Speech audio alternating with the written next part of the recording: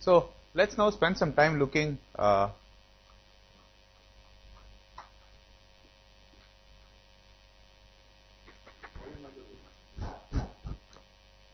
okay. So let's now spend some time looking at yeah.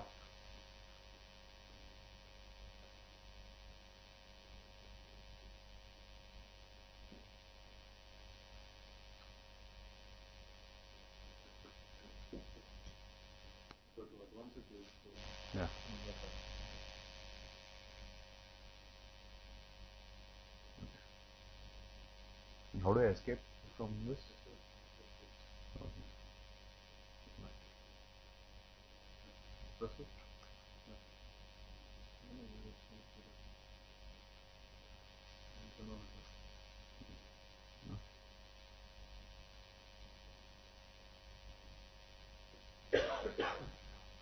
All right. So now let's take a closer look at stability in negative feedback systems. We all now understand the basic idea, right? So at a very intuitive level, a negative feedback system becomes unstable when there is too much delay in the loop, right? So what is the negative feedback loop trying to do? It's trying to look at the output, compare it with the desired input, and is going and kicking something to make, kicking the output in the right direction. Now, if the output is not responding quick enough to the correction, then what is the feedback loop going to do? It's saying, oh my God, the output is not responding, let me go and kick harder, right?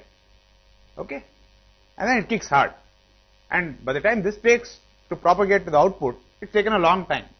But by that time, the output has responded to the earlier stimulus, and it has actually gone down. But then it says, but then it's seeing a correction still in the same direction, correct? And so this basically becomes a vicious circle, and eventually in steady state, the output is oscillating. That's at a very simplistic level what is happening with instability, when there is instability in a negative feedback loop. Right. So it's all great to say this, but we got to be, as engineers, we got to be a lot more careful about what we say, and more importantly, we have to put numbers to what we say. So one common thing that one encounters when designing a feedback system is, okay, I have this loop gain function, I have this forward amplifier, I have this feedback factor. Is this amplifier going to be stable? That's, as an amplifier designer, that's my first concern, right? Okay. So, I mean, there must be some clean mathematical way of understanding stability in a negative feedback system. So, we will take a look at a very solid and reliable technique for doing this. This is called the Nyquist criterion. So some notation first, and then some mathematical preliminaries which are needed to understand the Nyquist criterion. Okay, I mean, I'm sure a lot of us have done this in our control systems class and promptly forgotten it after the class is over, right? It turns out that, you know, at first it seems a little daunting, and we, as circuit designers, we're more used to the Bode plot and, you know, gain and margin and phase margin and stuff like that. Unfortunately, the Bode plot is not as great a tool for understanding stability as the Nyquist plot. Okay, when I say not as great, it's not as reliable when there are zeros in the system. When the network is all pole, when the loop gain has only poles, then the Bode plot is a reasonable thing to do. But in a lot of circuits, you know, feed forward stabilization of feedback systems is a very attractive thing to do. And in such systems, the Bode plot might not always be the right way to analyze stability. In fact, there can be several places where you can wrongly conclude that the system will be unstable when it is actually stable. Okay. One thing we know for sure that a system is unstable is the following, right? We know for sure that the system will be unstable if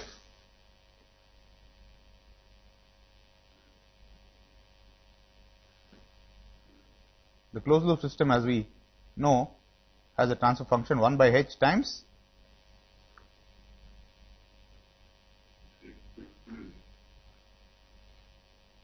loop gain divided by 1 plus loop gain, where this loop gain function is g of s times h of s. Alright. And one thing we know for absolutely sure is that if the loop gain function goes to minus 1 at some j omega, alright, what does that mean?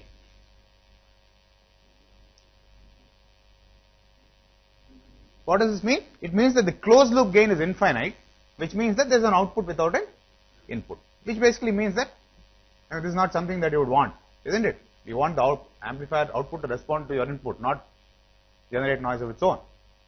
Correct. So clearly, when the loop gain evaluated at j omega, at some j omega, is equal to minus 1, there's definitely, the closed loop gain going to infinity means that the closed loop system has a pole at what frequency? Let's say we are evaluating the loop gain function and we find that at j omega x, the loop gain actually becomes equal to minus 1.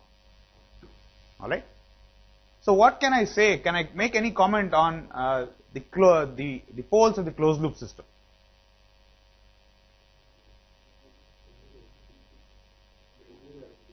Pardon?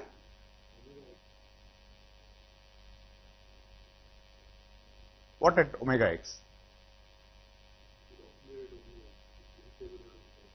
The loop gain evaluated j omega x equal to minus 1. So the closed loop gain is infinity at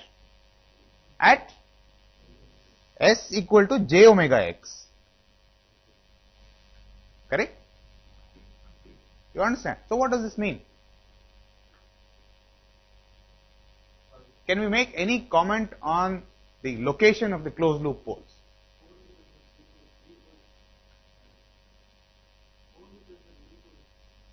Pole is at what frequency? It's at j omega x, right? What is the definition of a pole? A pole of a transfer function is, what does it mean if I say s is equal to 1 is a pole of a transfer function? What does that mean? If I evaluate the transfer function at that point, the gain of the transfer function, the magnitude of the transfer function becomes infinite. That's what a pole means, right? So when I say the loop gain evaluated at j omega x is equal to minus 1, then the closed loop gain is infinity, which means that the closed loop system has a pole at j omega x. And we know that we are dealing with systems, real systems. So if there is a pole at plus j omega x, there must also be a pole at minus j omega x. Correct? So which basically means that the system must have, the denominator of the closed loop system must at least be of this form. And something else. Right? Which is basically equivalent to saying that the closed loop poles are on the j omega axis, which is the boundary between the left half S plane and the right half S plane. Does that make sense? Alright. So this is something that we know for sure. And this translated into magnitude and phase means that if the magnitude of the loop gain evaluated at some frequency omega x is 1 and the phase of the loop gain evaluated at that same frequency happens to be 180 degrees, then the closed loop system is unstable. This loop gain being equal to minus 1 at omega x is equivalent to both these conditions here. Right? So this is what brings us to the common notion of gain and and phase margin and all this other stuff. But the only thing we know for absolutely sure is that if this condition is satisfied, the closed loop system is unstable. Now the obvious question is, okay, what if the loop gain magnitude was greater than 1? Let's say the loop gain magnitude was 2 and the phase was not 180 degrees but say 200 degrees. Do you think that system is stable or unstable?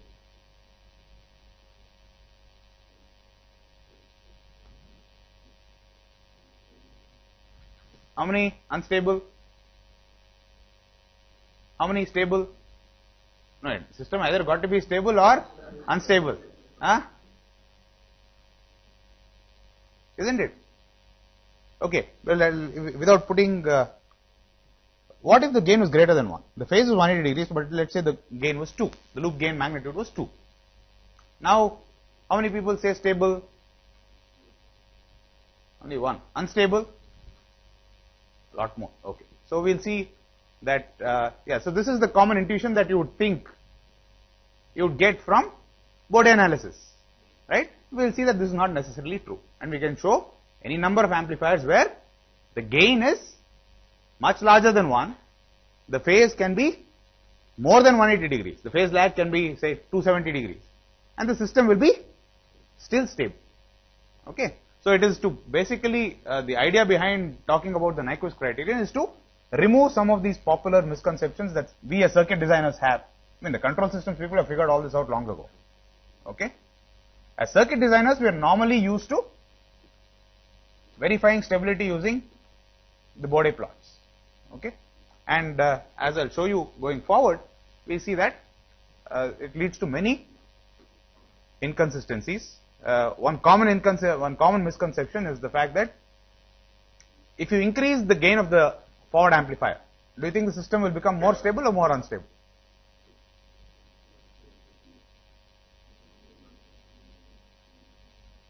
So, the general tendency is to believe that if I increase the gain of the forward amplifier while keeping everything else the same, the system becomes more unstable. I will show you examples where the opposite is true.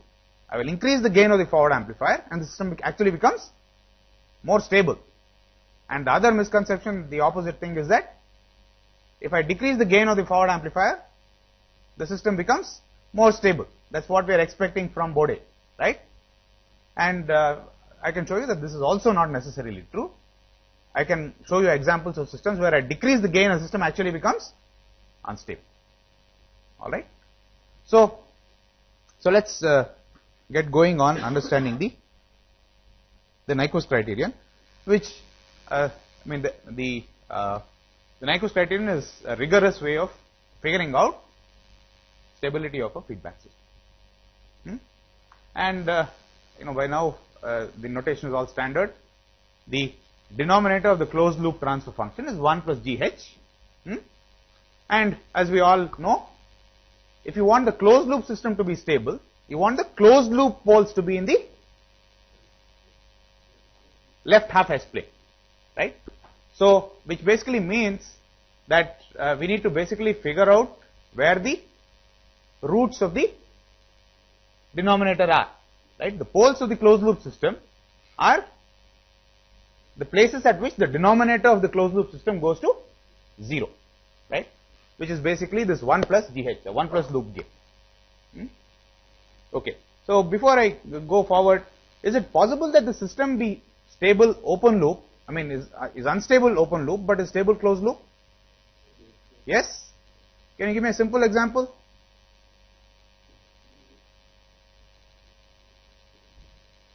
Can you give me an example of a system which is unstable open loop but is stable closed loop?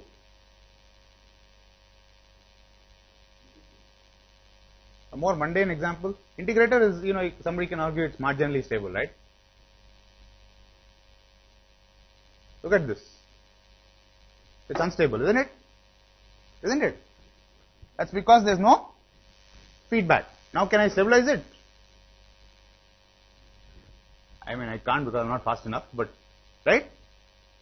But you can see that if you had a sufficiently long pole so that it doesn't fall off so quickly, I can always stabilize make the rod stand up while it's still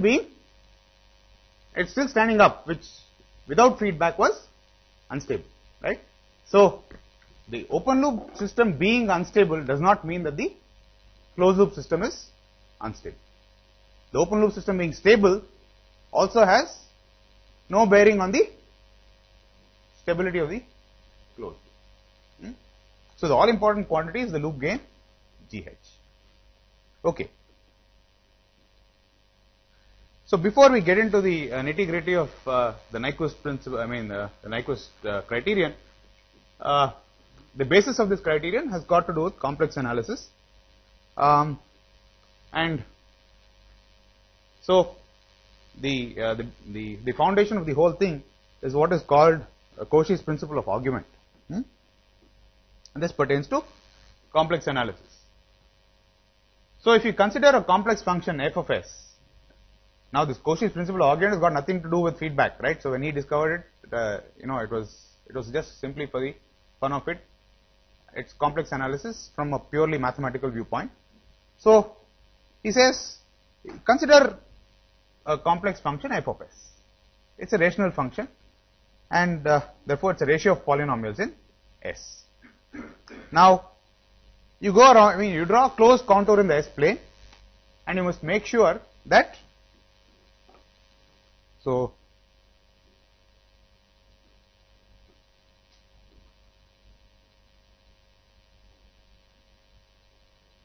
this is the S plane, right? This is sigma and then this is j omega, all right? So he says this is some function, there is some function f of s, let's say s minus 1 by s plus 2, something like that, some random function. Now if I take a closed path in the S plane and evaluate f of s for each one of these points on the contour, I will get a table, right? So for this is S1, let's say this is S2, this is S3 and so on. So I can make a table S1, f of S1, S2, f of S2, blah blah blah, Sn, f of Sn, and I keep going around. So clearly for a continuous curve there will be infinite number of points spaced infinitely close to each other, and you can make a table of values S versus f of s. Now these are all complex numbers, and so are these for that matter. Okay.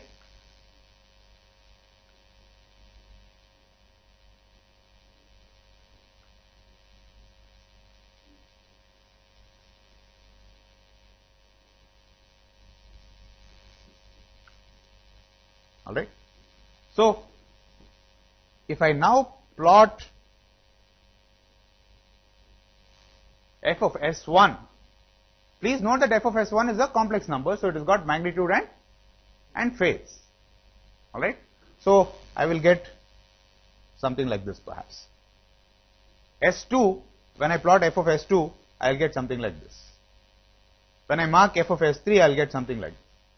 So in general, when I mark a closed curve like this, and if I keep marking f of S1, f of S2, f of Sn and so on, when I complete the fully closed curve, what do you think will happen to the f of s's?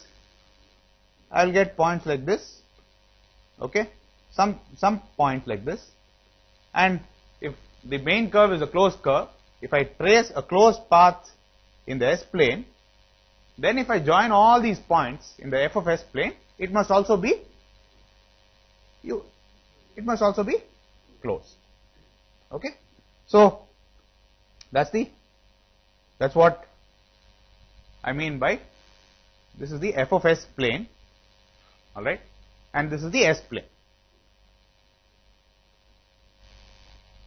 Seems intuitive enough, right? So if the main curve is closed, the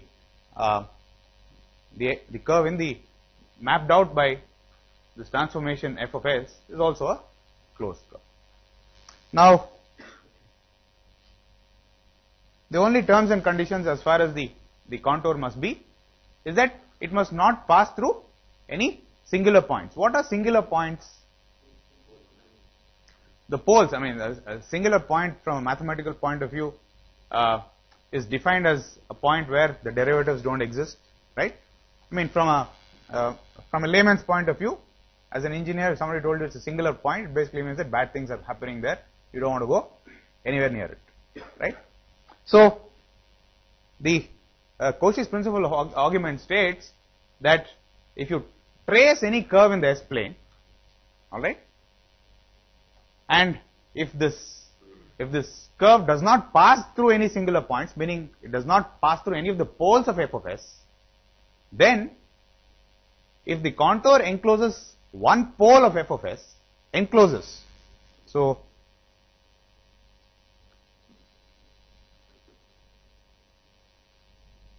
this is the S plane,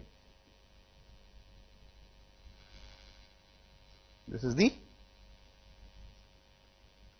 f of s plane. Let us say f of s was s minus 1 by s plus 2, just some function. Where are the poles of f of s? S is equal to minus 2 is a pole, s is equal to plus 1 is a 0. So, what this Cauchy's principal argument is saying is that, hey, choose any closed contour in the S plane, any closed contour. Just make sure that this closed contour doesn't pass through a singular point. Basically means that anything which does not pass through this cross, the pole here, okay, the minus 2 point, is a legal valid curve. And then he says, for each one of these S points on this contour, you find f of s and plot f of s or mark f of s off here, right. So, for example, this point, let us say, maps to here, this point maps somewhere else, okay, and so on. So, corresponding to each one of these points here, there is a point in the f of s plane. So, now you have a curve in the f of s plane, a closed curve in the f of s plane. Now, what Cauchy claims is that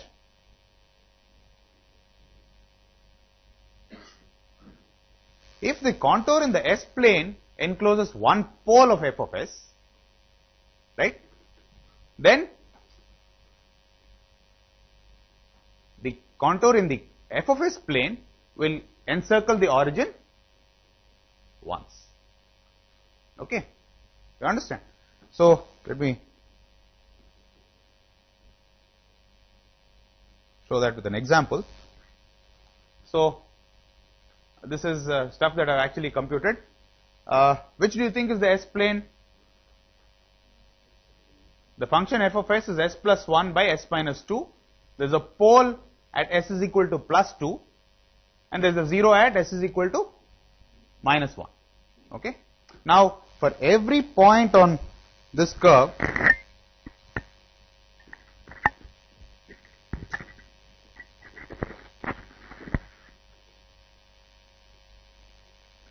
so the contour I have chosen is basically a rectangle. A rectangle is as good a closed curve as any. So, I have plotted for each one of these points, I have plotted the corresponding situation here, and basically because this is a closed curve, this is also a closed curve, and as per the terms of the agreement, we decided not to go through any of the singular points, correct. So, this is a legal closed curve, and no wonder this is also a closed curve. Now, what this Cauchy's principal argument is saying is that if this curve in the S plane encloses a pole, then the closed curve in the f of s plane will encircle the origin, which is 0, 0, that point marked there, once in the counterclockwise direction. Yes, sir. Yes. So, if you go in the clockwise direction here, you will enclose it in the counterclockwise direction in this is reverse, then you will go in the opposite direction. Yeah. Pardon? Correct.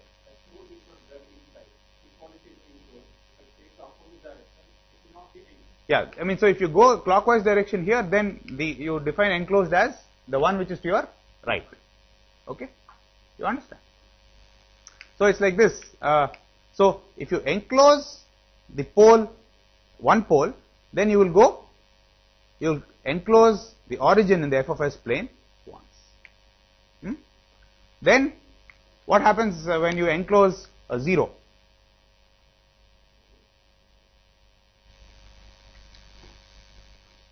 Cauchy also states that if the contour in the S plane encloses a 0 of f of s, then you will enclose the closed curve in the f of s plane will enclose the origin in the clockwise direction. Okay. So, an example therefore is, I have now chosen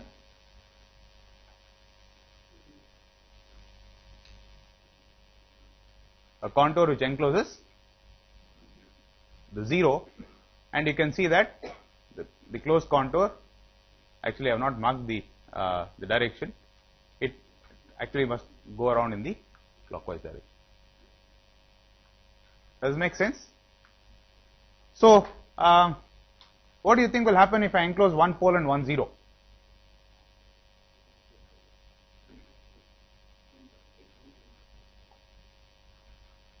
If there's a pole, if the contour in the S plane encloses a pole, you go around once in the clockwise direction. If it encloses a 0, you go in the clockwise direction. So when you enclose both a pole and 0, then you go in no direction basically, right? So you don't enclose the origin at all. Okay. So this principle can be rigorously proved. It's not. I'm not going to cover it here, but it can be proved. It's not too difficult, right? But the key point is basically it's telling you that you can. I mean, what do you think is the utility of this principle? How can we use it?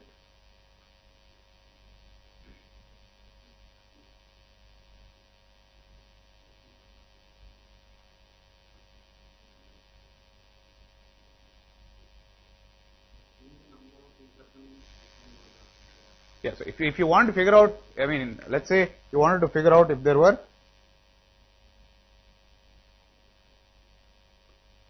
whether there was a pole in this area, right? Let's say you know that there's no zeros. You want to figure out if there's a pole in this area. Then what will you do? You will evaluate f of s for every point on this contour and plot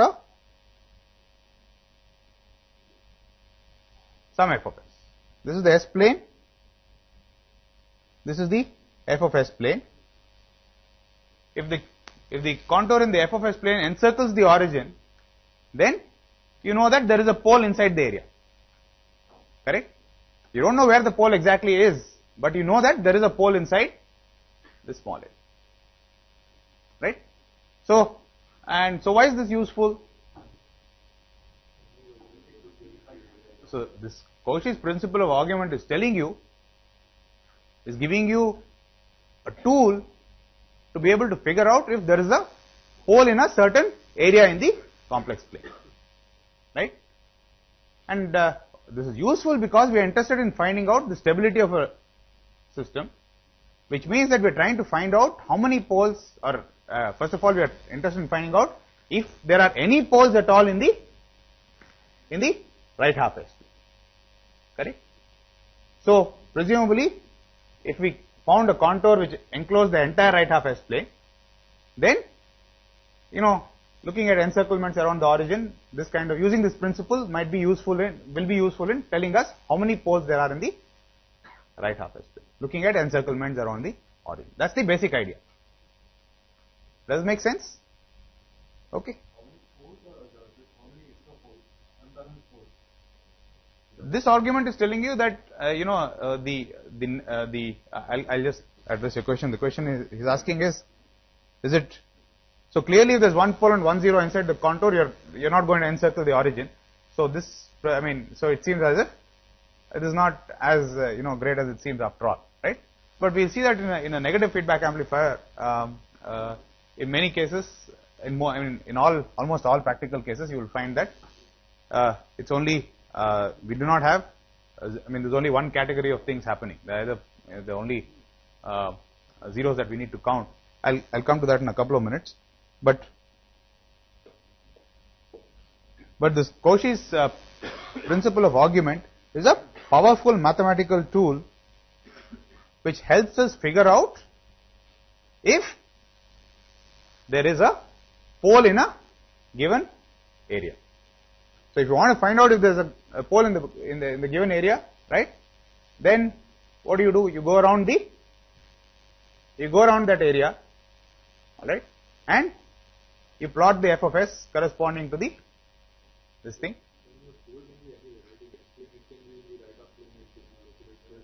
Yes. So this is just giving us a tool to figure out if the pole is in a given area. That's all. And if you're interested in figuring out if the system is stable or not, the first question is, I've designed a negative feedback system, is my system stable? And for that, the only question I need to answer is, are there any poles in the right half S plane? In other words, is there a pole in this area? This area means the right half S plane. You understand? Closed loop poles, correct. No, this is just an illustration of the Cauchy's principle of argument. We have still not yet applied it to a negative feedback system.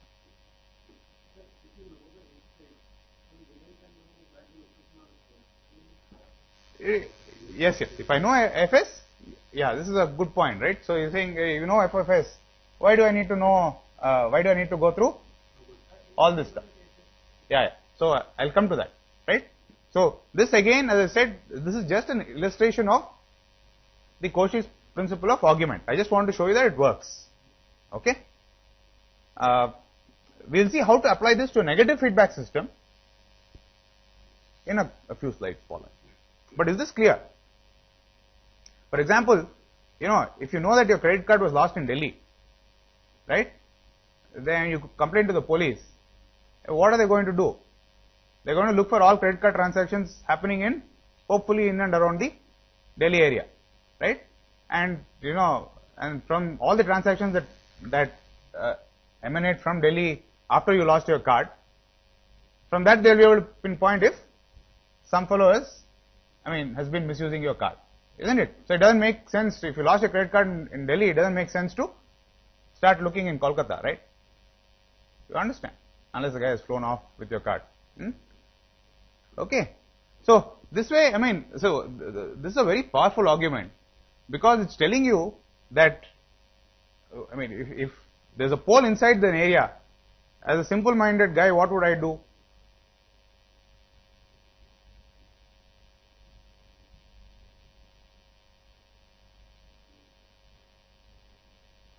If I know that there's a pole, if I wanted to know whether there's a pole in a certain area, what will I do if I didn't know Cauchy's principle? I will divide up the area into many points, check out if this point is a pole, this point is a pole, this point is a pole, this point is a pole, and so on. Without knowing anything else, right? But this principle gives us a very elegant way of figuring out if there's a pole inside without doing this point by point. It's telling you just go around the area. For example, if you lost your gold ring here, the only thing to do would be to search here and search there and search there and search there. But Cauchy is telling you just go around the room, only around the perimeter, and magically you are able to find whether, it's only telling you that the ring is either in this room or not. Okay? It's not telling you where the ring is.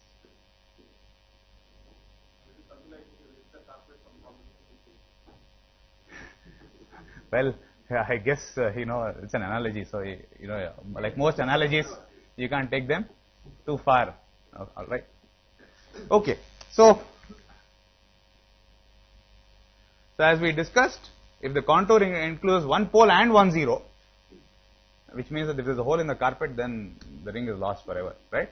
You can't find the f of s curve does not enclose the origin at all, and an example is this. So you can see that this curve in the S plane encloses both the pole and the zero, and viola in the f of s plane, you see that the thing does not enclose the origin at all. Okay. Now the obvious question is, how do we apply this to feedback systems?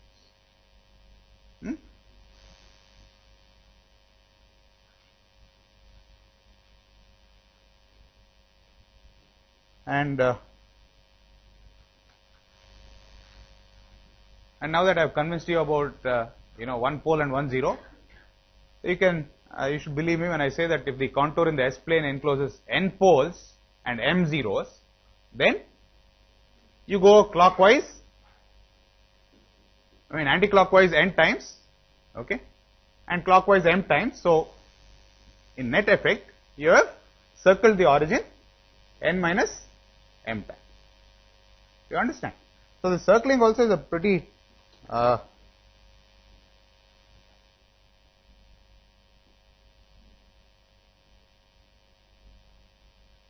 interesting concept. So this is this thing, okay, this is the, let's say, a pole. Have I circled? Yes. Suppose in the right of plane you have a pole and a zero and you draw a circle, right?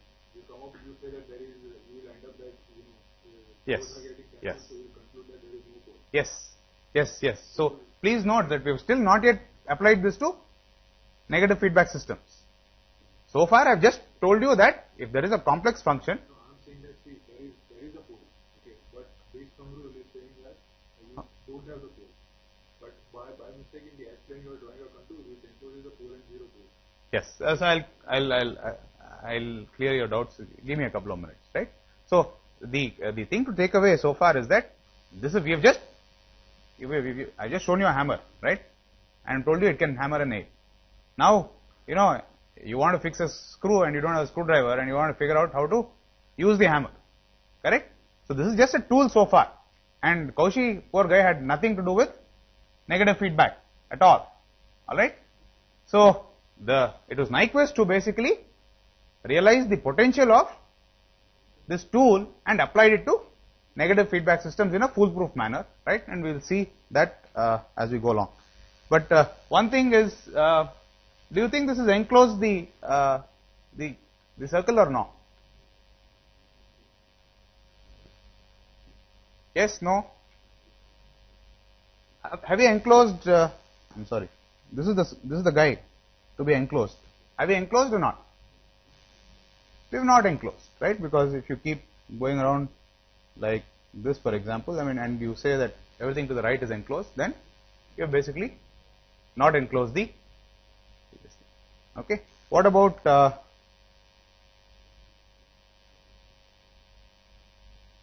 this thing?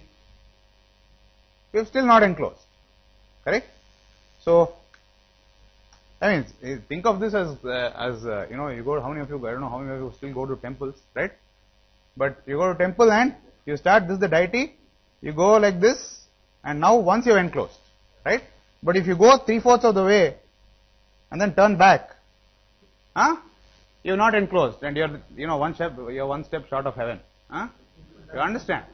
So every time you enclose the deity in, you're one step closer to heaven. Okay. So this enclosure is, you know, again a careful thing to be to interpret.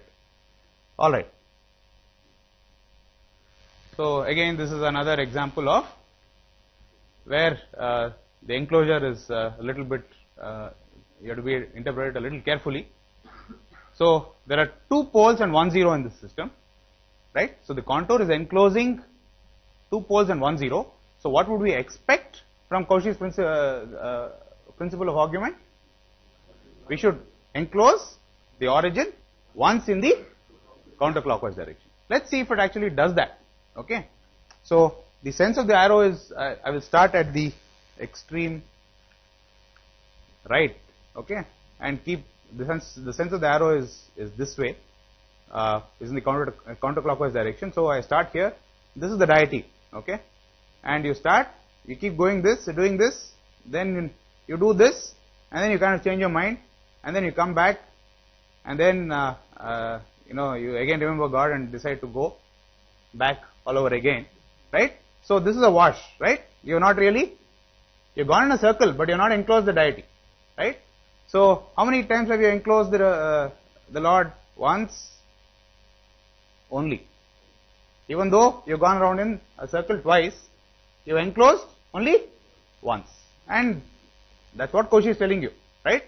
You could put yourself in a loop 100,000 times, but you've actually enclosed only once.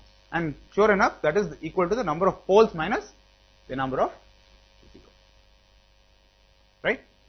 Okay. Alright. Now the question is, how do we apply this to our situation, which is stability of a negative feedback system. Okay. So, when we say we are interested in determining the stability of the system, we are interested in figuring out if the closed loop system has any poles in the right half plane. Correct? And as we all know, the closed loop poles are nothing but the roots of the denominator. The denominator polynomial is 1 plus GH. We want to find out if the closed loop has got poles in the right half plane, which is equivalent to saying I want to find out the locations of the zeros of 1 plus GH. Because the zeros of 1 plus GH are the poles of the closed loop system. Right? So, one thing that comes to our aid is basically the fact that in most circuit work, right, almost always the open loop system is always stable. Okay, you have a lot of gain, you have integrators, but in practice what you will find, as Nagendra discussed, you will find that finite gain is something which is which you get without asking at all. Right? If you want, you will never get an ideal integrator, you will get an integrator only with a finite gain. So, if you plot the magnitude of the integrator, you find that the gain will never go to infinity. What does this mean as far as the transfer function of the integrator is concerned? It's basically, ideally you want an integrator to be 1 by s, which means that at DC its gain is infinite. In practice, the gain is not infinite, it's actually 1 by delta, where delta is a small number. And then, as you saw, to get more and more gain, the motivation for getting more and more gain is that the steady state error becomes lesser and lesser and lesser. Okay? So, in order to get a lot of gain, what would you do? You would basically take these individual stages which kind of behave like integrators and put many of them in cascade. So, you will find that the open loop system, for example, if you took 3 of them and put them in cascade, this is what you would get for the transfer function of the open loop system. And where are all the poles? Minus delta. And are they in the left half plane or the right half plane? They are all in the left half plane. Correct? So, in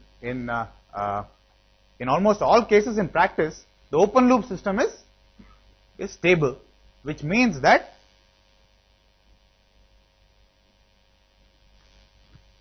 the poles of the open loop system are in the left half plane. Correct? If the open loop system is stable, then the poles of the open loop system are in the left half S plane. And can you comment on the poles of GH and 1 plus GH? The loop gain, the loop gain is GH, right? But we are now looking at the denominator polynomial, which is actually 1 plus GH. The poles of GH are in the left half S plane because the open loop system is stable. And what is the definition of a pole? The definition of a pole is that frequency at which the magnitude goes to infinity. So, clearly if GH goes to infinity, 1 plus GH also goes to infinity. Correct? Which means that the poles of GH and 1 plus GH are the same, and they are in the left half S plane. Correct?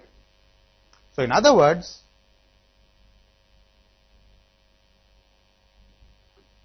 we are trying to figure out the location of the roots of 1 plus G of S, H of S. Okay? We are trying to figure out the location of the zeros of 1 plus G of S, H of S, because the zeros of this are the poles of the closed loop function. And by practicality, this function 1 plus GH does not have any poles in the, this is a complex function, this has zeros and poles, correct? But by practicality, this does not have any poles in the right half S plane, correct? So what does this mean?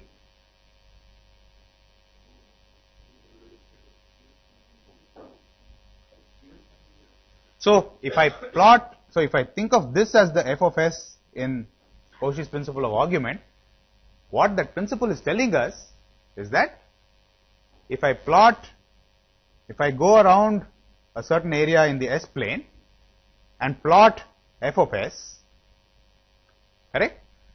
The number of encirclements around the origin must be equal to number of zeros of f of s. Correct? Because by practicality, they're the poles of, let me rephrase my statement. So if I draw a closed contour in the right half S plane, and compute f of s, I'll get a closed curve here. The number of encirclements of f of s around the origin must be equal to the number of zeros enclosed by the contour, because by practicality we already decided that there cannot be any poles in the right half S plane. Is that clear? If there were poles in the right half S plane, then the number of encirclements would actually be equal to the difference between the number of poles and zeros. But we decided already that the open loop system is stable.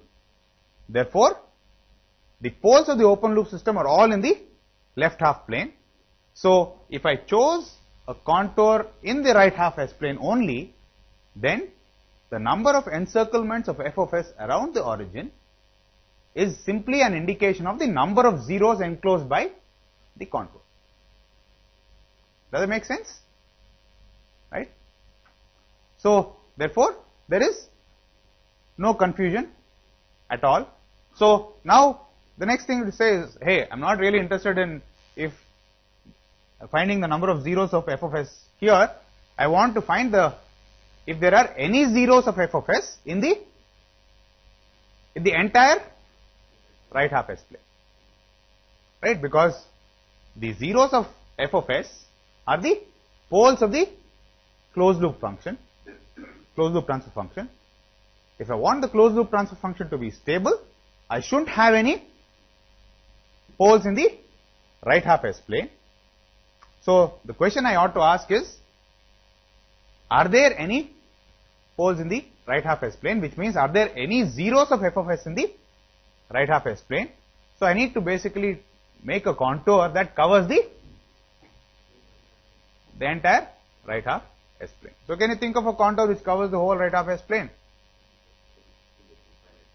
Yeah, so you basically say, you keep going along like this, and then you go around. You understand?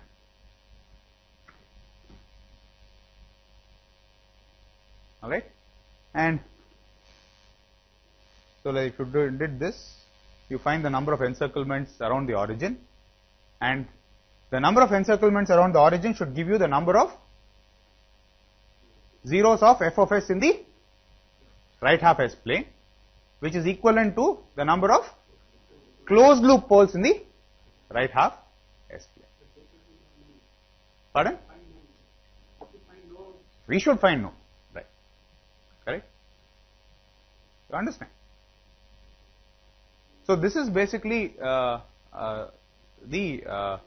essence of the Nyquist criterion, and you can see that it's a fairly straightforward application of this result from complex analysis applied to an engineering situation. And we'll see, we'll see by example various things, and I'll counter some of the popular misconceptions that we normally have by simply using the Bode plot type analysis. Now let's do some. So this. So as I said, we apply this Cauchy's principle to f of s, which is 1 plus gh, and we need to use a contour which covers the entire RHP, and as somebody pointed out, we need to basically go along the j omega axis and then make this and come back to make the thing closed, and clearly the radius must keep getting, when the radius tends to infinity, the it encloses the entire RHP. So please note that f of s is 1 plus GH, and we want this to enclose the origin, correct? But 1 plus GH enclosing the origin is equivalent to GH enclosing the minus 1 comma 0 point. Okay, so it's only a small what do you call, just for convenience, instead of adding plotting 1 plus GH, I would rather plot GH, and instead of circling this point, I would want to look at encirclements around minus 1 comma 0, which is the original form of the Nyquist criterion. So the number of encirclements of f of s around minus 1 comma 0 is equal to the number of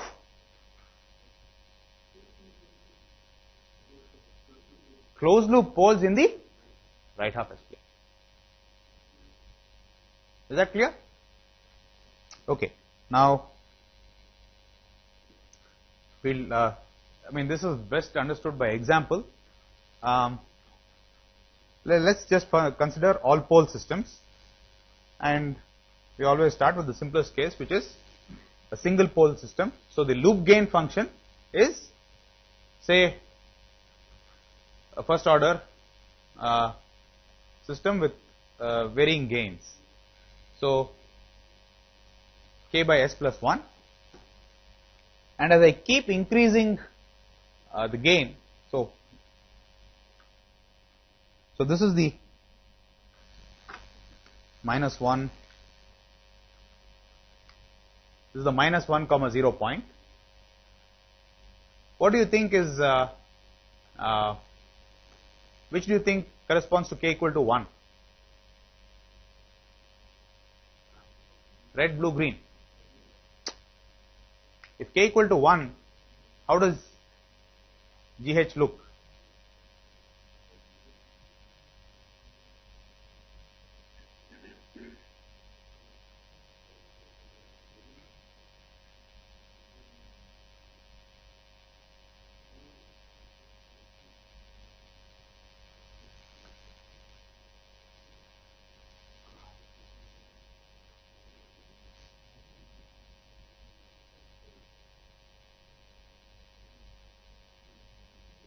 By the way, I have dispensed with the S plane. This is the f of S plane, okay, and this is what is called the Nyquist diagram.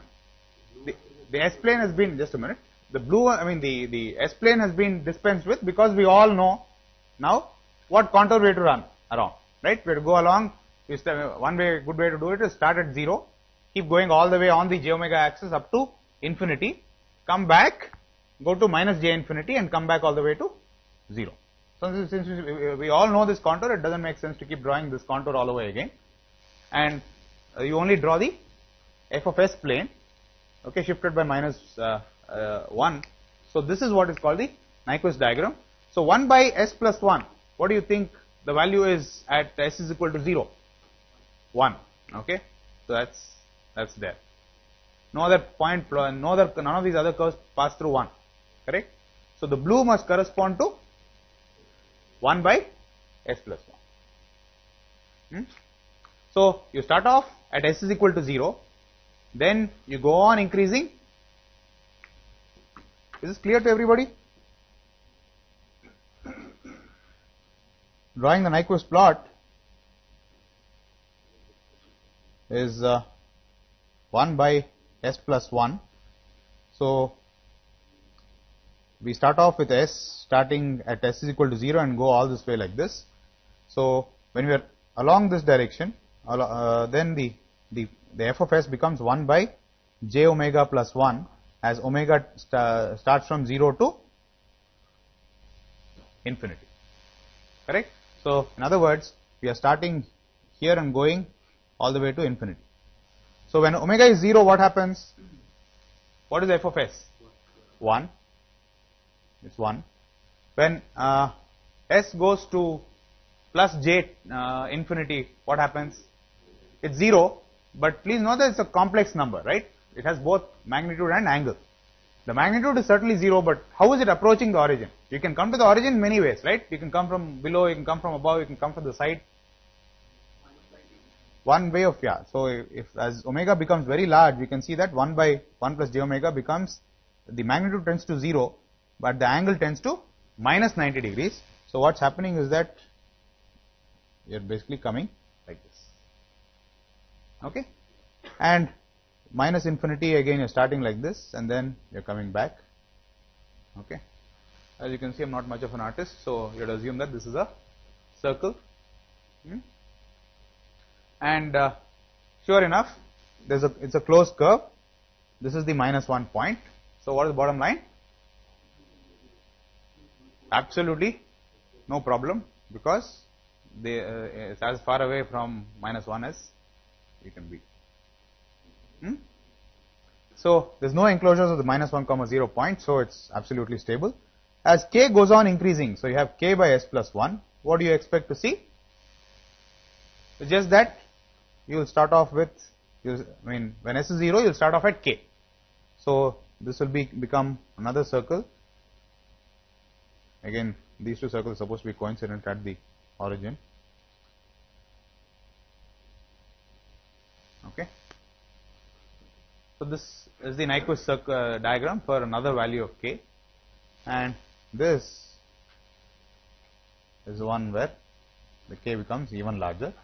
And as you can see, I can go on making k as large as I want, but the circles don't seem to be getting any closer to minus 1 comma 0, which basically means that a first order loop gain is unconditionally stable for all positive values of k. Now if I make k negative, what will happen?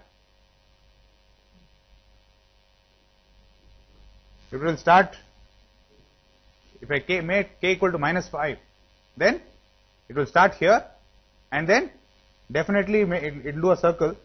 It will definitely encircle the minus 1 comma 0 point. I mean, that we already know, and there's nothing, it's not a major revelation, because if you change the sense of the feedback, if you convert the negative feedback into positive feedback, clearly the system becomes unstable, and that we knew already, and is also being confirmed by the Nyquist plot. Okay? Alright. So we understand the first order system. The next thing is to go to a second order all pole system, and so again I have taken the case of a loop gain of the form k by s plus 1 the whole square. Again I have plotted it for k equal to 1, 2 and 5, and things kind of look a bit alarming. Why? I mean, are you less worried now or more worried now that your system might be unstable? You're more worried. Why? Because these circles seem to be getting closer to the minus 1 comma 0 point, right? So again, for k equal to 1, you can see that you start off at 1, and then this time but s is equal to infinity. How is the curve approaching 0?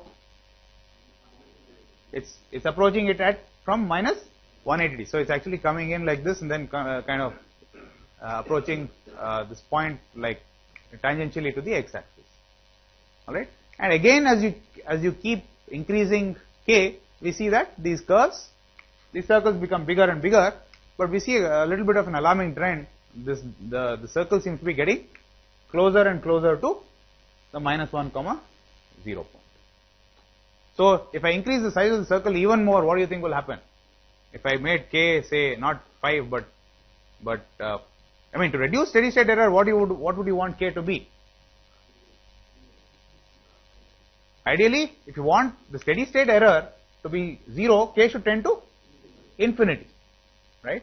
So that basically means that this circle will become bigger and bigger and bigger. And what do you think will happen? As these circles become bigger, what do you think will happen? The circle will come like this, do this, and then approach 0 tangentially. And you can see that those circles are getting closer and closer and closer to the minus 1, 0 point, which basically is confirming what we analyzed with Nagendra a little before, right? So as the gain keeps increasing, the system is tending closer and closer to instability. However, it is not really becoming unstable because it will never enclose the minus 1, 0 point. And the closer this gets to the minus 1, 0 point, the more nervous you become, right? Which is equivalent to saying that the stability of the system is becoming lesser and lesser. In other words, the roots are probably moving closer and closer. The closed loop poles are moving closer and closer to the right half S plane, right? Which basically means that they're going closer to the poles were originally in the left half plane. As you go on increasing K, they're moving closer and closer.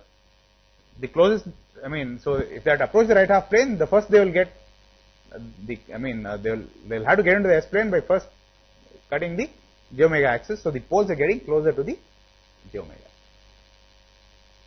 Does this make sense? Okay. Now let's go to the third order system. Now again, K is again plotted for 1, 2, 5, and I've added another thing for to illustrate instability. So which is the curve for K equal to 1?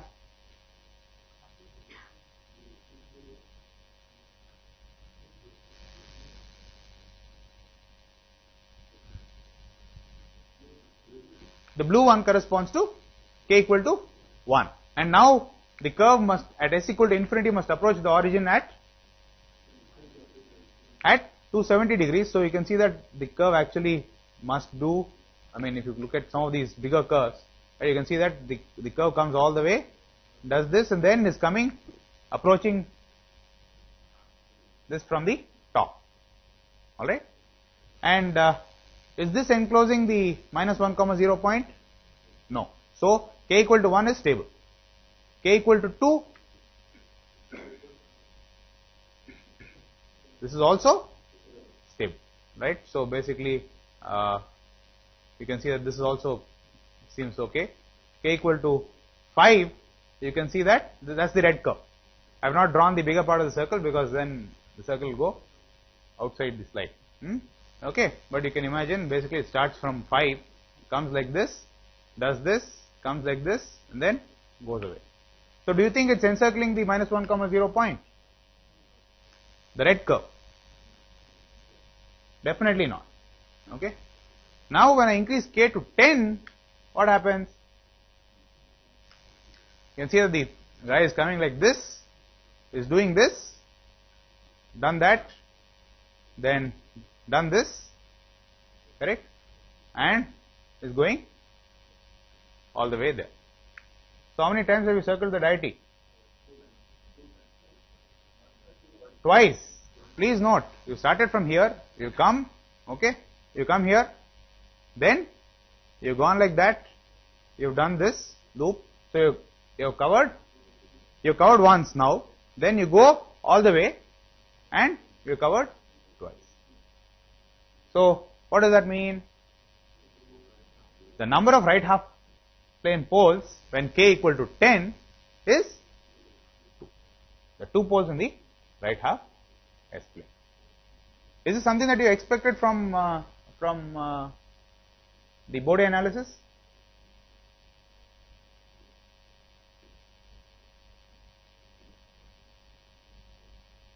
Because we probably guessed that as you go on increasing, because the gain is monotonic and the phase is also monotonic, you would have guessed that as you increase the gain, the system will become unstable. But beyond that, you don't really know what this is giving us new information on the fact that the number of poles in the right half plane is 2. Does it make sense? Okay. So this is basically telling you that, illustrating the fact that if you have a system which is third order and higher, then the stability of the closed loop system is not is not unconditional. There are some, if the gain becomes too much, in this particular example, it seems as if the system is unstable. Okay, and it turns out that when you have an all pole system, right, so when you have only poles in the loop gain function, then it is true that if you go on increasing the gain of the amplifier, okay, then the system will tend to become less and less stable. So to summarize, this is probably a good breakpoint. So to summarize, first and second order systems are unconditionally stable. Third and higher order systems, as we saw for the specific case of the third order, is conditionally stable. And for all pole systems, the magnitude and phase are monotonically changing. Okay, and which means that with a sufficiently large gain, I can always make a stable high order system with only poles in the loop gain function. By putting sufficiently large gain, I can always make it unstable, correct? Because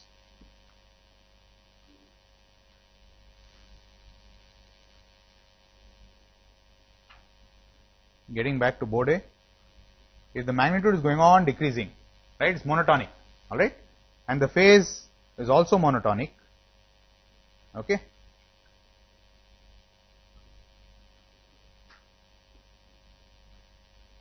So if this was minus 180 degrees, and let's say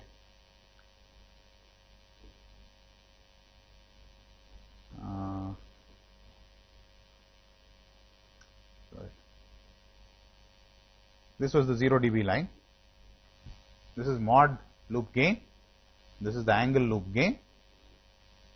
So do you think the system is stable or not? If the system has only poles, do you think the system is stable or not? It is stable, because when the phase is 180 degrees, the magnitude has gone down below 0 dB, right? Now, if I want to make it unstable, what can I do? I simply increase the gain, which basically will push this plot up by some factor, right? So by adding gain, I can always make this unstable. That's the characteristic of all pole systems, where our usual intuition works quite well. And as I'll show after lunch, when wrongly applied to other systems where there are no poles, I mean where there are not only poles but there are also zeros, we can make many serious errors. And I'll show you things which contradict intuition when we come back from lunch. Thanks. Right. So to summarize what we had done before lunch, we saw that if you have a loop gain function which is all pole, then first and second order systems are unconditionally stable. Third and higher order systems are conditionally stable. In the specific case of the third order system, we saw that if all the three poles are sitting at the same location, then making the gain, now 10 is certainly unstable, 5 is stable. So the limit of stability, that's the value of k, where the Nyquist plot just intersects the minus 1, 0 point, happens to be 8. So high order systems basically exhibit conditional stability. Now let me pose the following question. This is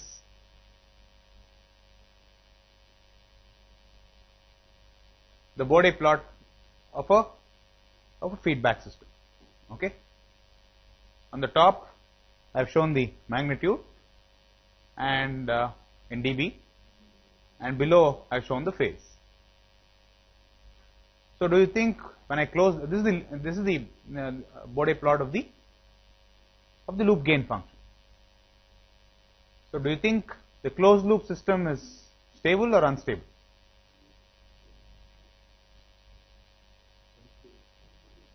Hey, look, I can show you any number of frequencies where the gain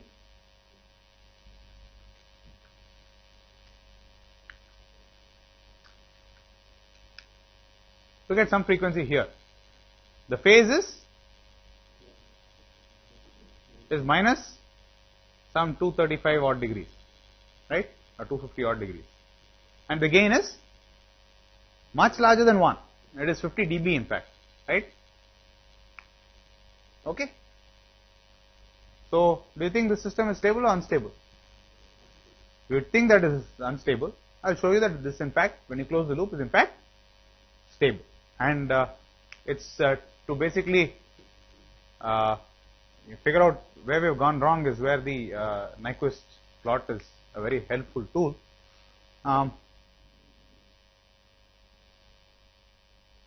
So from the Bode plot, it would seem as if the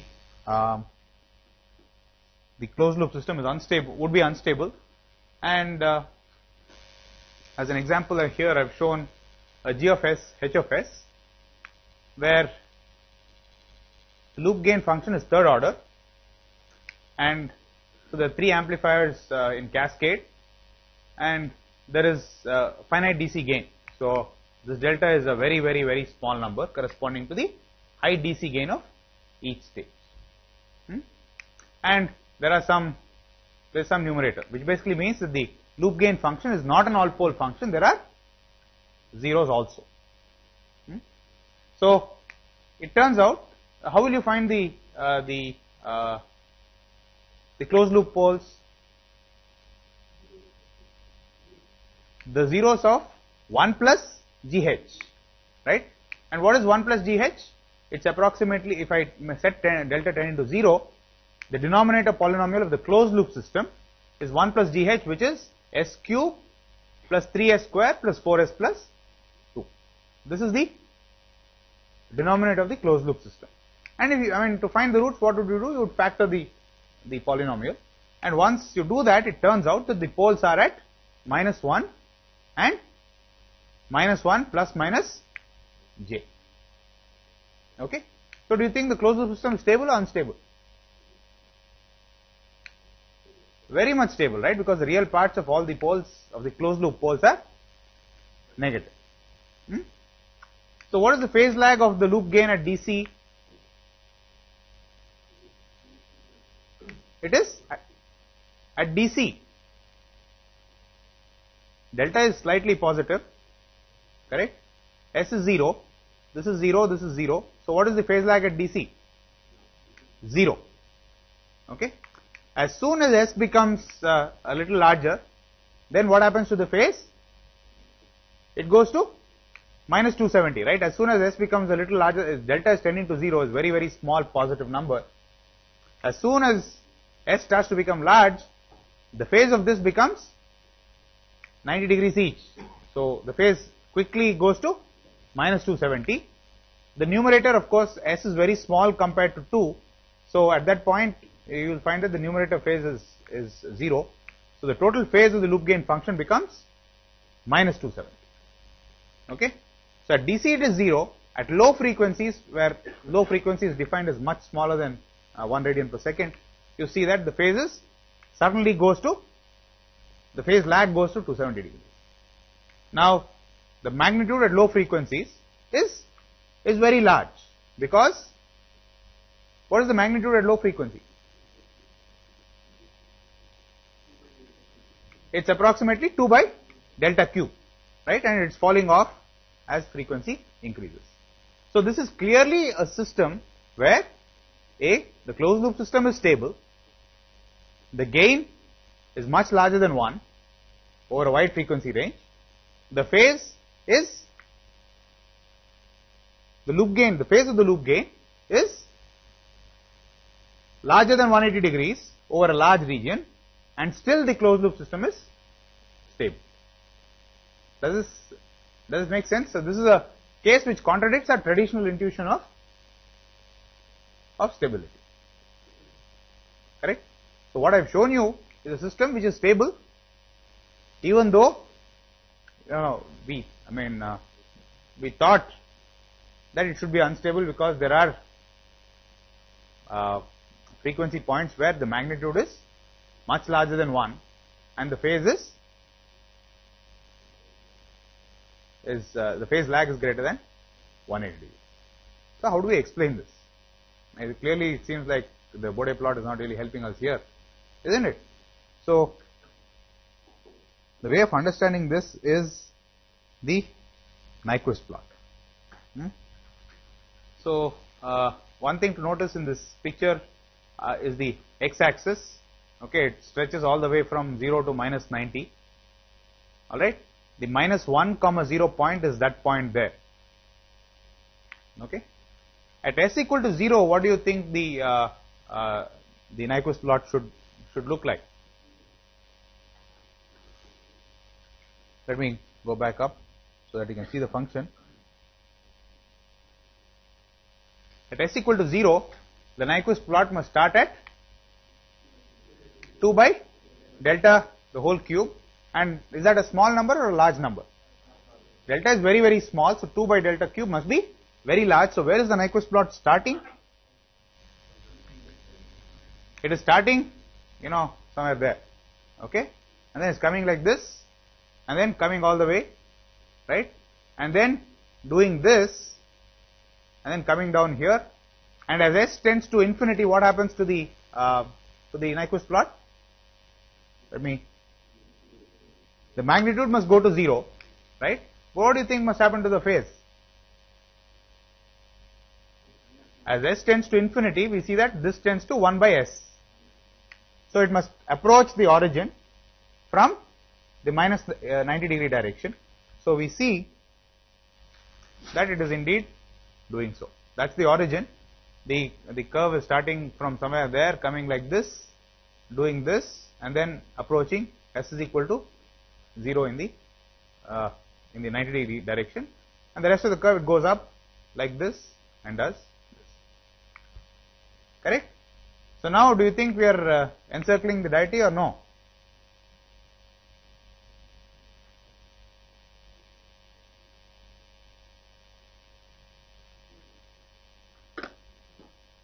Maybe a diagram would help.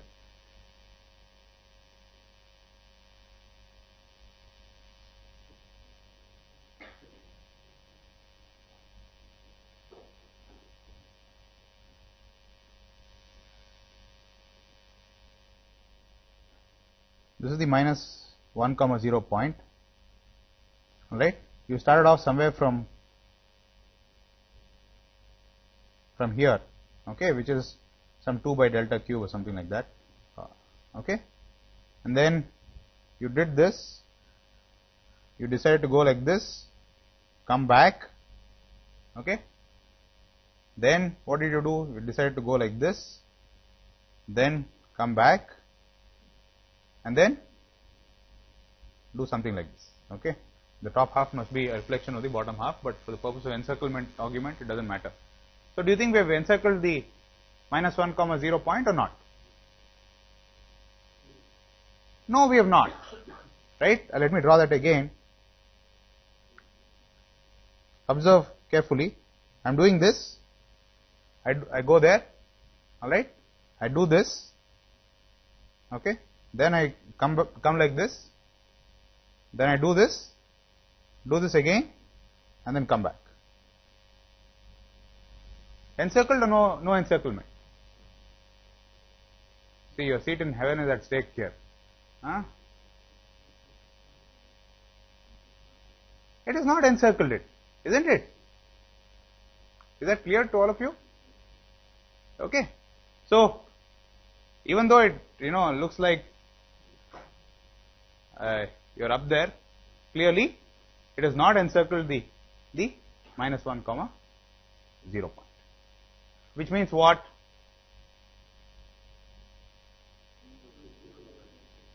There are this 1 plus GH does not have any zeros in the right half S plane, which is equivalent to saying that the closed loop system is stable.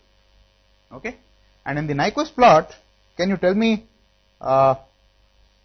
which point in this curve corresponds to GH, the angle of GH being equal to 180 degrees. This is a plot of GH.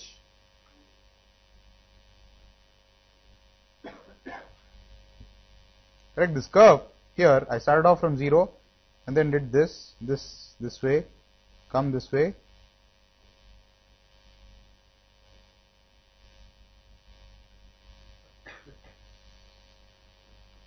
Alright? So which points on these curves correspond to the loop gain GH having an angle of 180 degrees? Which one?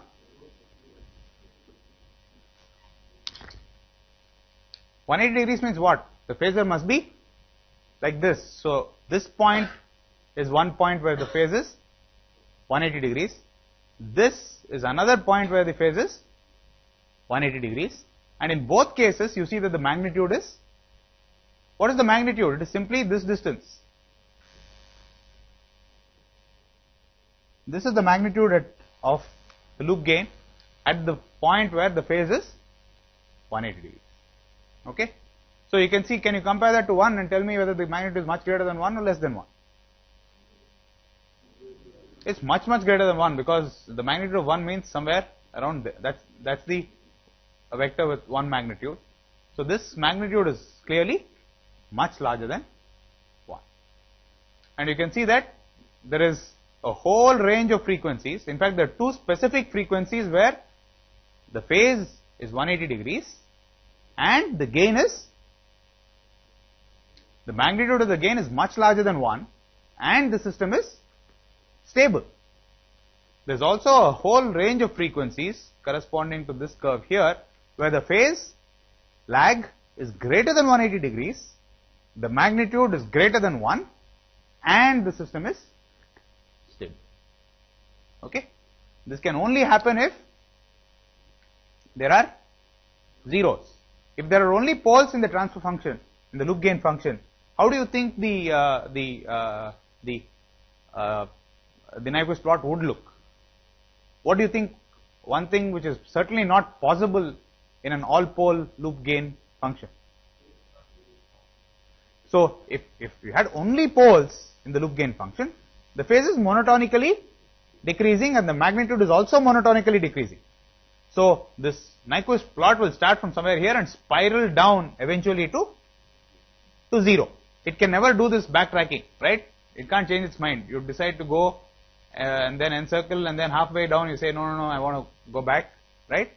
And then you go there and then you change your mind again. That's not possible with an all pole system. Is that clear? Okay.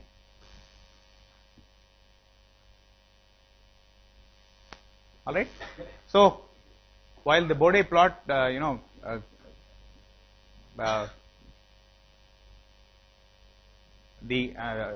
the intuition that we use with all pole systems, if you apply it all to, if you wrongly apply it to systems with zeros, then you can get very wrong intuition, as this example proves. And we understand now why we made a mistake, right? The correct thing to do is to understand stability as given by the Nyquist criteria. This explains, from this we see that there is no contradiction, correct?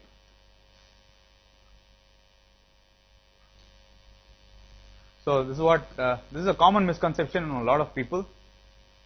So the statement made is, if the magnitude is greater than 0 dB and the phase lag is larger than 180 degrees,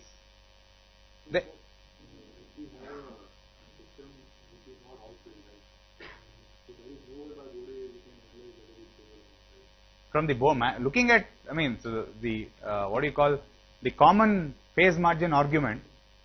Okay, see, the only truth to the whole thing is we only know one thing with certainty. That is, if the magnitude is 1 and the phase is 180 degrees, then without any doubt whatsoever, the closed loop system has poles on the j omega axis. That's the only thing that is correct. Alright? It does not mean that if the loop gain is greater than 1 and the phase is less than 180 degrees, and phase lag is more than 180 degrees, the system is unstable, is stable. Okay? It does not follow from this statement.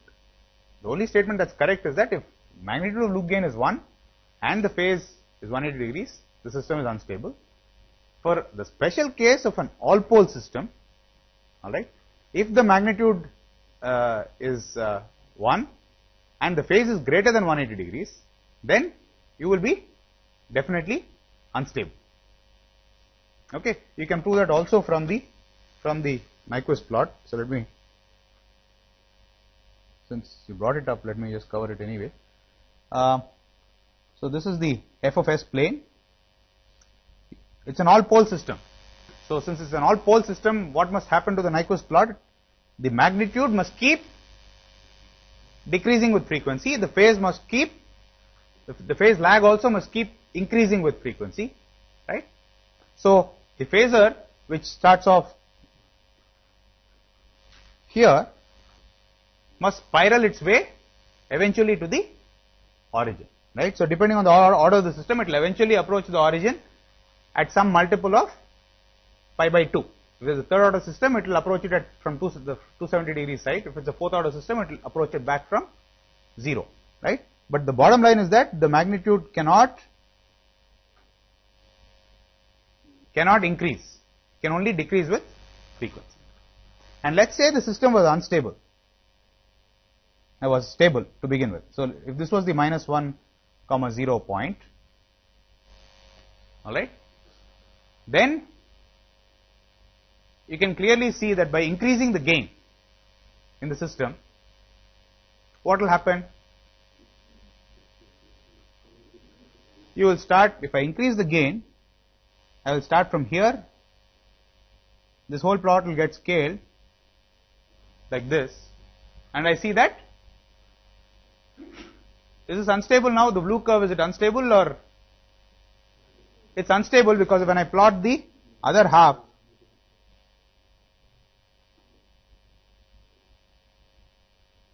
again you can see I am not a great artist, alright. So to prevent clutter, this definitely encloses the minus 1, 0 point. Okay. How many encirclements do you think we have made? We have made 2 encirclements. Alright. So, okay. So, whereas if you had zeros in the Nyquist plot, I mean in the loop gain function, then the Nyquist plot would look like this, okay, and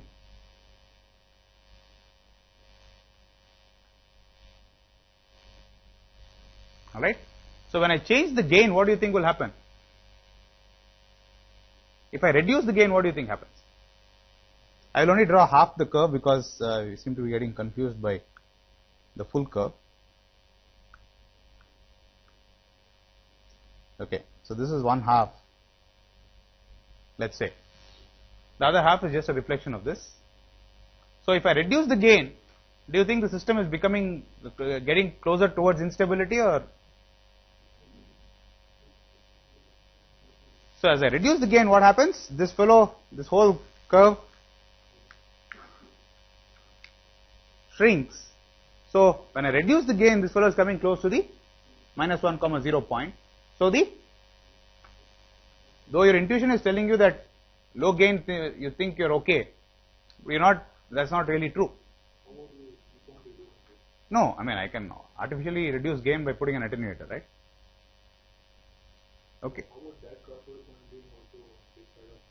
No. So if I reduce the gain, what will happen? I can always find a value of gain where this will come here, and this crossing remains on this side of minus 1, 0, right?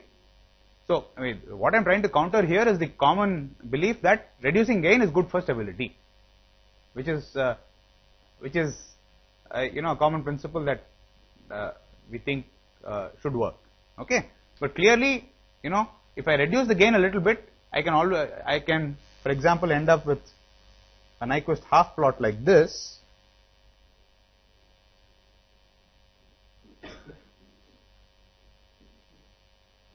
Right? Okay, and clearly this is unstable. The closed loop system will be unstable. On the other hand, if I reduce the gain so much, then I can be like this, and the system will be stable. Okay? So, this basically means that there are definitely ranges in a high order system with zeros. There will be ranges of gain for which the system will be stable, and there will be some ranges where the system is unstable. So for a given margin of stability, I can have a value which is very small or a value which is very large. Correct. This is probably not very useful, because if the gain is very small, the whole idea behind feedback is you have a forward amplifier, a forward block with such a large gain that the closed loop system's behavior becomes largely independent of the forward amplifier. That's what you're trying to do, right? You're trying to realize the system. See, we are very good at making transistors. Transistors have a lot of gain. Unfortunately, their gain varies all over the place. Okay, and we are good at making resistors. Okay, and so resistor ratios are very well controlled, but unfortunately you can't make an amplifier with a resistor, with resistors only. So this basically, using feedback, gives you use the transistors for what they are good for. They are just good for giving you a lot of gain. Okay, the resistors are good for giving you a very accurate ratio.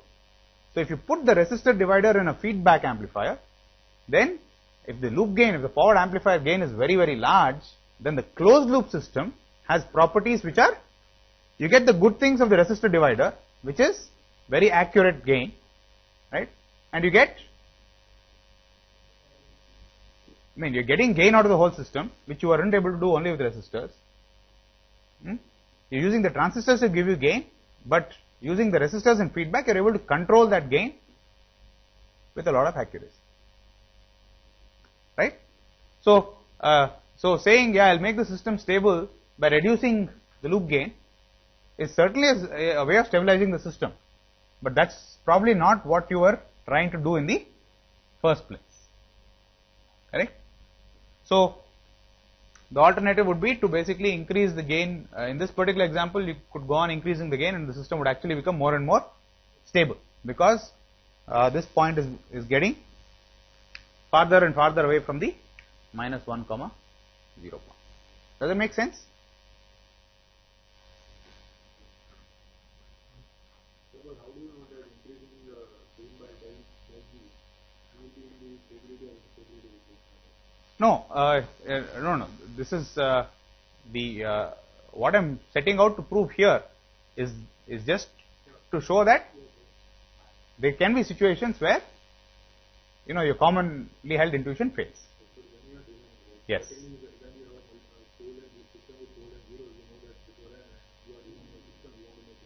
Yes. You want to have an idea that if I vary my gain by this much, whether I will be stable or not. So how you can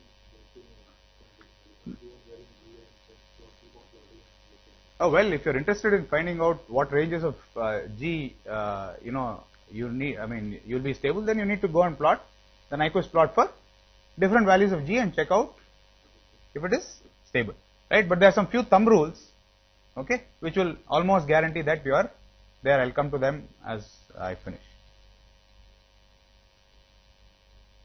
So this covers, the discussion we just had covers this, right? Which is, I have a feedback system on the verge of instability. Now I increase the loop gain by a factor larger than 1. So the question is, and then I find that the closed loop system becomes nice and stable, right? So the question is this possible? And based on our discussion, it is very much possible, right? Provided there are zeros. Okay. Now, on the other hand, this also brings the opposite, which is if I had a stable feedback system and if I decrease the loop gain, it can also become unstable, which is also somewhat counterintuitive if we just go by the, and everything is possible as we can see from the Nyquist plot. So this is the so the system is in the blue curve is definitely more stable than the system in the drawn in red.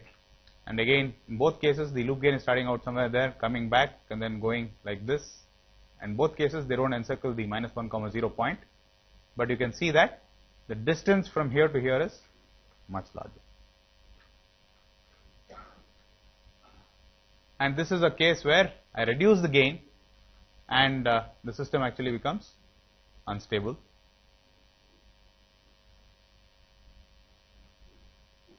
So this is to kind of sum up all the intuition we have developed using the Nyquist plot and from Nagendra's discussion earlier this morning. One thing is for sure, if you have a first order system, if your loop gain GH is first order, right? So you K1 by S, then this closed loop system is unconditionally stable. But unfortunately, the forward amplifiers we use are not first order systems. They have many poles because you can't get enough gain from a single stage, so you cascade many stages to get a high gain. Correct? So what is the obvious thing? So if you had a first order system, it's unconditionally stable.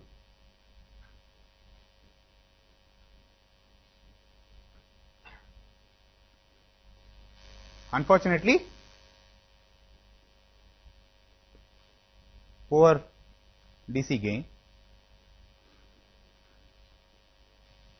Correct?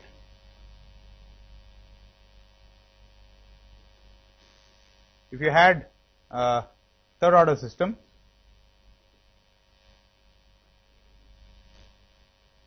it's unstable, but you have high DC gain. What do you want to do?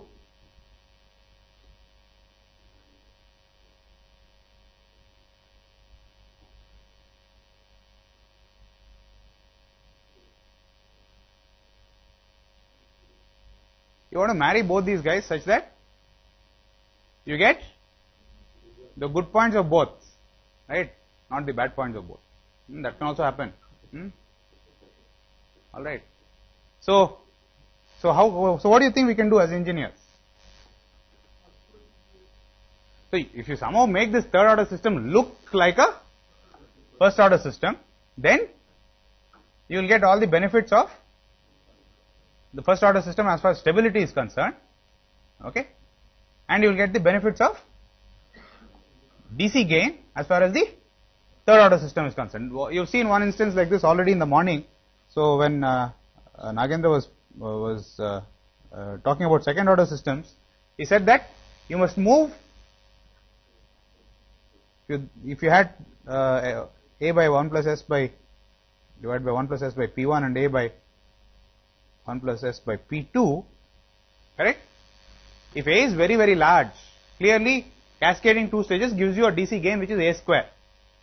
But if P1 and P2 are the same, we saw that the damping factor of the closed loop system is very small, right? And damping factor being very small is very problematic in an amplifier, because you touch the amplifier and starts ringing and eventually settles only after a long time.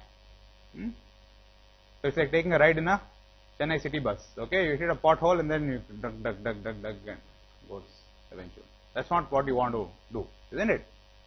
So what was the solution? We said we are going to, the only way to make a respectable behavior as far as the amplifier is concerned in closed loop is to, what did we do in the morning? You push one pole, much farther away from the other. You can push two poles away from each other in many ways. What are the ways can you think of? One is we have P1 and P2, right? you can push P2 much higher than P1, or you can pull P1 much lower than P2. Correct? What do you think is a practical thing that you do end up doing most of the time? Pardon? I mean, you know, P2 being higher is equal, pole frequency pushing it higher is equivalent to saying what? Make it fast or slow? If poles are at high frequency, what does it mean? So do you think it's easier to make people go fast or make people go slow? It's easier to make things to go slowly. So the easiest thing is to, you don't try to go up, you pull the other fellow down. Alright? You understand? So if we pull P1 much lower than P2, what is this basically doing? Earlier the Bode plot was like this. So this is a square, or 20 log a square, and at P1, earlier P1 and P2 were the same. So this starts falling off at 40 dB per decade.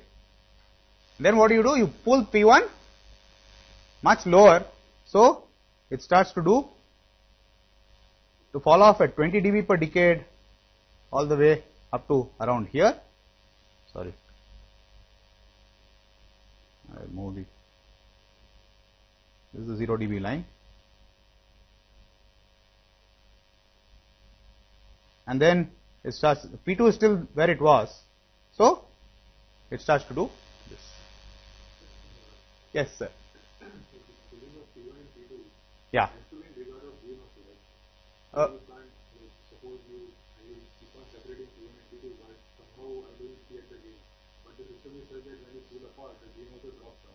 Oh, well, so the question is, how do you pull P1 low without changing the DC gain? Do you think it's possible to pull a pole much lower in frequency and not change the DC gain at all?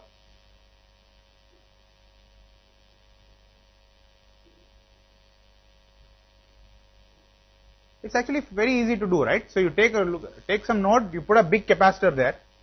It's not changing the DC gain at all, but it's pulling the pole lower. So it's definitely possible to pull a pole to a lower frequency without changing the DC gain. That's precisely what we have done here, right?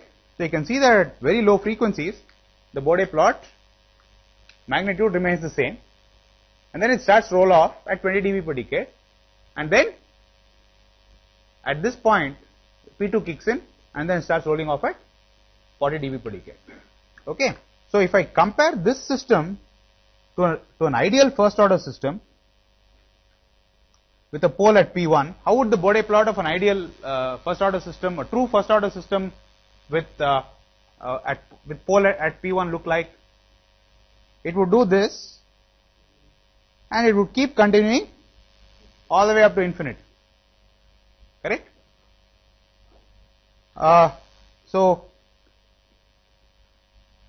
this is the 0 dB line. So what has the action of pulling P1 lower, what has it done? Hey, look at this. The green line is an ideal first order system. The red line, okay, is the fake first order system, which is actually a second order system but is made to look like a first order system, but clearly you can't fool everybody all the time, correct? So you can see that at some frequency or the other, you will start to see a difference between the first order system and the true first order system and the fake first order system. Okay, but that in this particular example is occurring at such a large frequency that, I mean, when do you think all these guys are going to cause trouble, these extra poles? The loop gain, I mean, see, the closed loop gain is basically 1 by h divided by gh divided by 1 plus gh, right? So this feedback action is happening only at frequencies where gh is much larger than 1, and around 1 is where you start to see funny things happening to the closed loop, isn't it? So if if the fake first order system does not resemble the true first order system at frequencies which are very, very high, okay, you don't really care because the feedback action is dead at those frequencies anyway, because the forward amplifier gain has fallen down so much. Does this make sense? Okay? You understand? So, it makes sense to mimic the first order system, alright, in the frequency range where the loop gain is much larger than 1 and is falling off all the way, up to unity and perhaps a little while after also. Does it make sense? So, please note that all the, the notion of poles going into the right half plane, all that is happening when the critical point is when this GH is close to 1, because if this becomes -1 by any chance, you are finished. Correct? Alright. So, alright.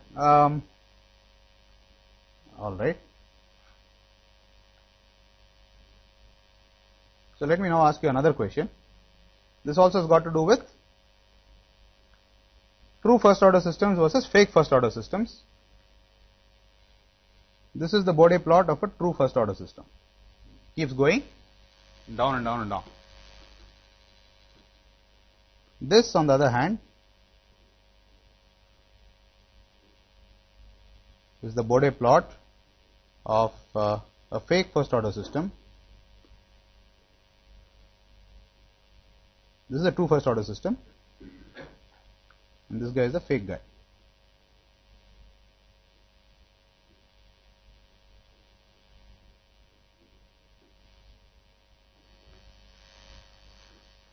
Okay? Alright? So, do you think this is a problem?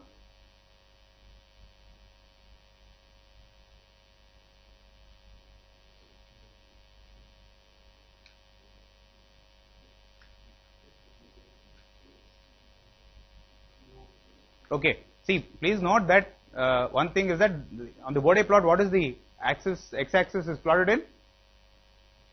Log or linear? Log. So, where is 0 in the Bode plot? Where is the 0 frequency? Where? Here? It's there. Correct? So, if I only show you this part of the Bode plot and it looks like 20 dB per decade, you don't really know what is happening at real DC. Okay? And you would say, this is a pretty good approximation to, if the Bode plot was like this, and I only showed you this part of the plot, I didn't show you stuff at DC. Nobody can show you stuff at DC because it's sitting in the next building, isn't it? So if this guy does some funny business there, do you think it should matter?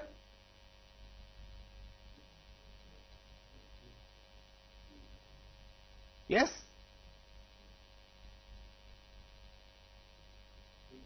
Okay, so let's try and understand that using the Nyquist plot. In the Nyquist plot, what does DC correspond to? It will be somewhere on the real axis, correct? So, what matters as far as the Nyquist plot is concerned is the behavior here, correct? A true first order system will be a semicircle like this, right? So, what you are trying to do is to approximate this, and where is this coming closest to the danger point? It is around this area here, right? So, what happens there, or in reality if the gain is very high, basically that point at which the Nyquist plot starts will be somewhere there. Whether there it is going at 20 dB per decade or 40 dB per decade, it is hardly immaterial, because that point is so far away from the -1, point that the encirclement, all that stuff, only you have to be worried about this part of the curve. Okay. Another way of thinking about it is, all along if I told you that this is a first order system, okay, here by this part it's a first order system, and see for yourself, go and make measurements and plot a Bode plot, right? And you will plot, I mean, you will say, okay, I'll start from 10 hertz and then this is 100 hertz and then this is like, 100 megahertz, okay?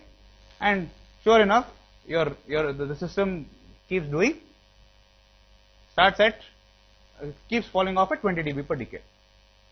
But who knows, if you had measured it at 0.0001 hertz, maybe it started going up at 40 dB per decade. You won't even know, right? So as far as you are concerned, the frequencies, in and around the unity gain point, alright, are what make sense as far as stability is concerned. So the Bode plot, so whatever you do to this high order system to make it look like a first order system, you must make sure that in and around the unity gain crossover, it behaves like a first order system, which means that it must have a roll off of, a true first order system will have a roll off of 20 dB per decade. So around the unity gain crossover, if the loop gain function has a 20 dB per decade roll off, then you are doing okay, alright.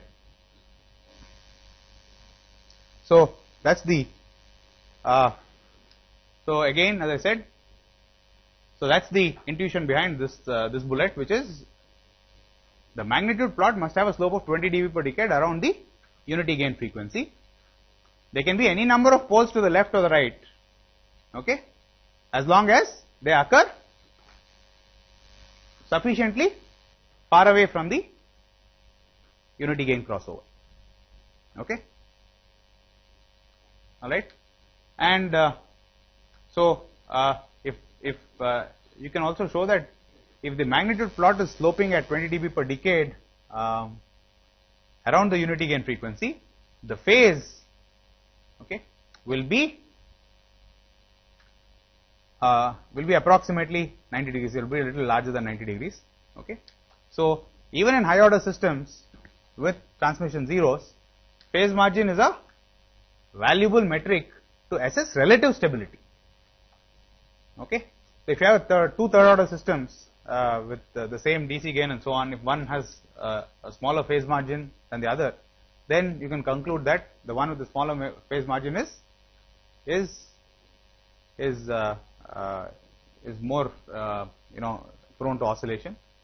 And the bottom line therefore is, to stabilize a high order system, you must make it look like a unity gain, I mean like a first order system around the unity gain crossover. So I mean, and the wider the range you make it look like a first order system around the unity gain crossover, the more it resembles a true first order system, right? And therefore you can expect the system to be more stable. Does that make sense?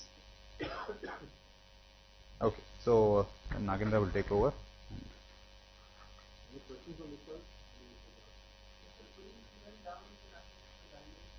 Yes, sure.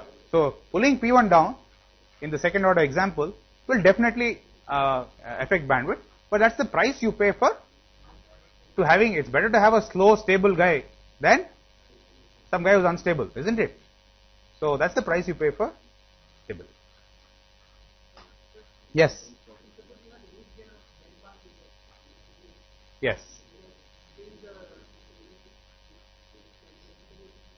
No, I mean the basic ideas are still the same, right? So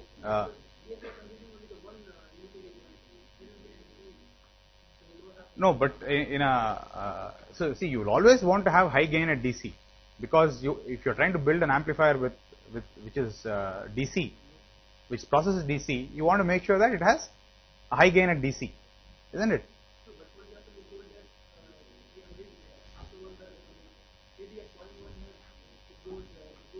Yeah, I mean, so yeah, of course you can always con anybody by showing them only selective parts of the Bode plot, okay. But the general belief is that if it keeps going down, it probably doesn't come up all the way much beyond the unity gain crossing. You understand? But you can always con people, right? Just like how companies con with fake balance sheets. You can show only parts of those things which are nice and clean. Okay.